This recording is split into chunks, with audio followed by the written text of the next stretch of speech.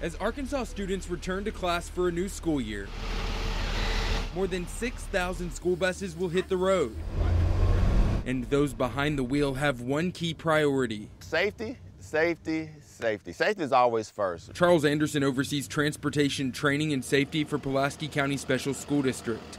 Bus drivers undergo routine training every semester. We want students to be safe as they get on and off the bus. We want our drivers to be safe as well as they are driving and transporting students, our precious cargo. A responsibility that extends to all motorists they share the road with. But please, when you see the stop sign, the big yellow school bus, please just stop. Here are the rules of the road when the red lights are flashing. If you're on a two-lane road with no grassy median, both directions of traffic must stop.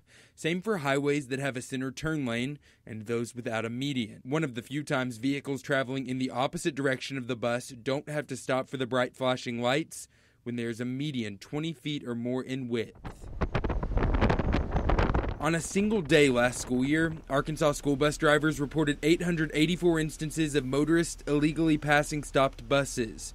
12 of those occurred on the right side of the bus where students enter and leave.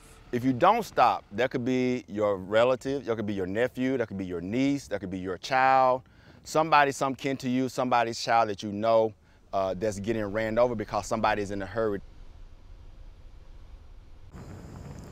So anyone caught passing a school bus in Arkansas when that stop sign is deployed could face a misdemeanor charge, and the penalties for that have actually increased this year. The fine runs anywhere from $500 to $2,500, and you could face 90 days in jail if convicted. Laura and Amanda.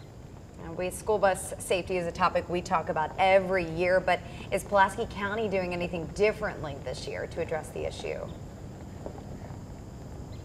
They are, Laura. They're actually teaching their bus drivers new hand signals that they will in turn teach to the riders. So they'll put their palm out as those students are approaching the bus or leaving. So they'll put their hand out to tell them the traffic is still stopping. When they're good to cross the street, or excuse me, as traffic is stopped, they will give a thumbs up. And then when they are good to cross the street, they will point them across the street. Back to you.